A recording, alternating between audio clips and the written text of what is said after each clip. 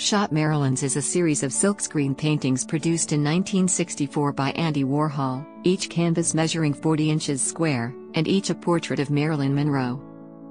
Pop artist Andy Warhol had a fascination with Hollywood and fame.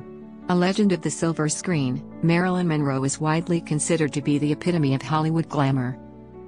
After her death at the age of 36 in August 1962, Warhol began immortalizing her in his work. Blue Shot Marilyn was purchased by Peter Brandt for $5,000 in 1967.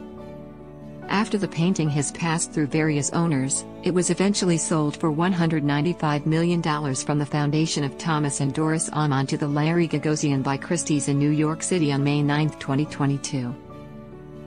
Subscribe to the channel for more engaging content.